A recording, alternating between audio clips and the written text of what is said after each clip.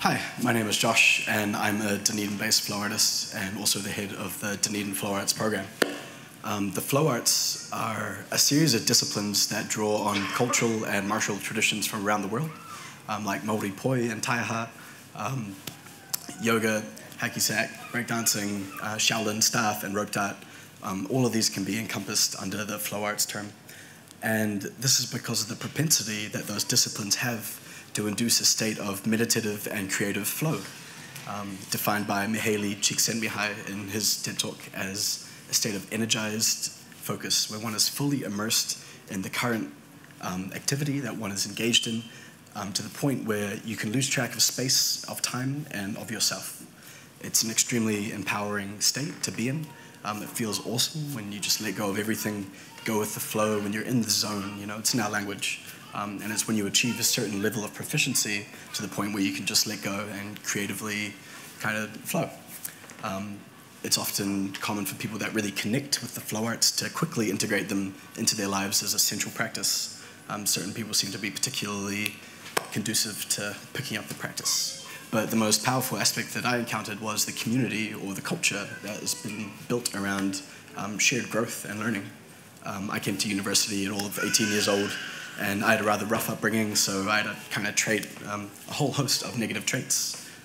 Addictions, anxiety, depression, apathy, lethargy. I was rather antisocial, way too addicted to my games and my screens, and I spent most of my time in my room or in class. I remember distinctly walking through campus one night, just walking around, and bumping into members of the Dunedin Fire and Circus Club on the Union lawn, spinning fire right there in front of everyone. And it was fantastic, you know, to see a group of people that were standing up in New Zealand culture. You know, tall poppy syndrome is endemic here. To see a bunch of people standing up in front of everyone, performing and sharing their passion for their talent and their craft, and encouraging each other. You know, people were experimenting and playing and failing, and that was encouraged. And people were supporting that behavior. You know, there's a tradition in flow arts culture, when someone drops, everyone claps, because it means they tried something new. It means that they tried to challenge themselves. So I rapidly became really involved in the society. Immediately I was like, these are the guys that I want to hang out with, the people that are happy and empowered and sharing with each other. You know, as a first year in uni, there aren't heaps of cultural options. So when I discovered this one, it was just, this is the one for me. So I started going to the weekly practice. There was anywhere from 60 to 80 people gathered in this massive hall on campus, and they'd all just be playing. You know, we call them toys. And people would be sharing and learning with each other and trying new things. And it's fascinating when you get a large group of individuals that are participating in flow state together. This really wonderful field effect comes about where each of those individuals is driven to push themselves to contribute to the community, and you see this like creative exploration just kind of exploding out of people. It's a really, really powerful thing to observe. And the disciplines themselves are really accessible. You know, with the staff, you just literally just pick up the staff and you can start waving it around, or a pair of poi. It's as simple as wanting to be involved, taking that first step. And then you find out quickly that there's a really kind of clearly discernible learning pathway. There's different paths you can take within even just one prop. There's different techniques and styles and attributes. And as you become more skilled, it unlocks further moves that then cross over. And then you can start doing combos and really getting into a state of really complex movement in the middle of this flow state. And then we come to fire. Fire is a really powerful experience for humans. It's the force that brought us out of the caves, that gave us the capability to alter the environment around us. And because of this power and this, you know, the capability to destroy, it is often reacted to with quite a lot of fear. People are often quite scared of fire. And even, you know, the whole rest of the other kingdom of animals that we are also part of are just terrified of fire. You know, animals just run away.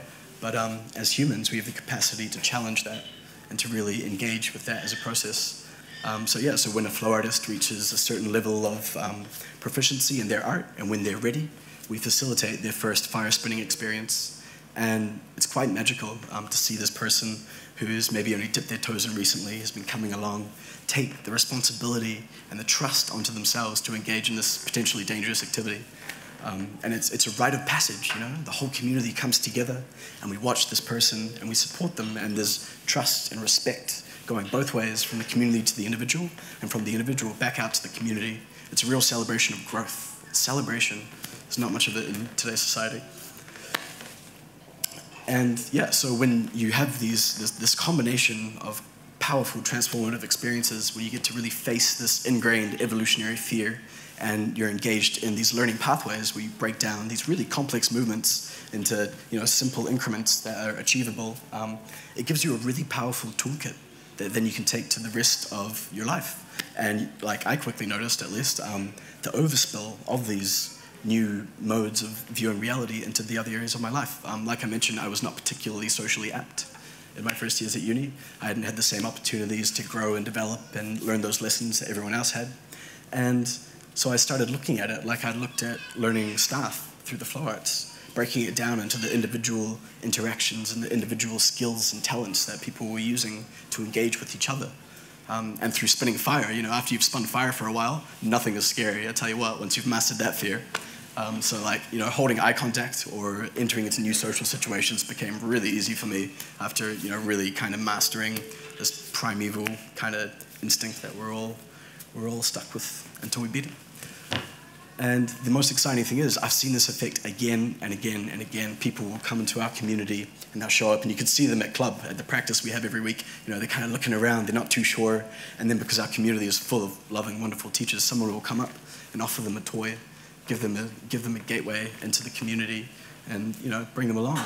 Do you want to learn something? Would you like to get involved? And you see people rapidly progress through this pathway. And when you combine those factors of mastering fear, learning how to learn, with a really nurturing and warm community, you get a culture that pumps out leaders and teachers, healers and innovators, and there's one in this very room who brought us our lovely food tonight. And it's a really powerful force. I have a vision for the future of the culture in this country, and it's not one that's built around violence or alcoholism. It's not one that like locks people out or shows people how they should be. It's one of openness and sharing and collaboration that's open to any who wish to take it up. This year we've seen a rapid expansion in the flow arts in Dunedin. I was fortunate enough to find funding through the Ministry of Social Development. The government thought it was a great idea to teach kids how to spin fire. And I tell you what, there's nothing more powerful than watching an 8-year-old spinning fire like a boss. Like, those kids have gone through some awesome pathways already. I wish I had that at school. Yeah, so we're teaching in 3 schools. We've performed at over 30 major community events in Dunedin, the most prestigious of which would have been the Midwinter Carnival.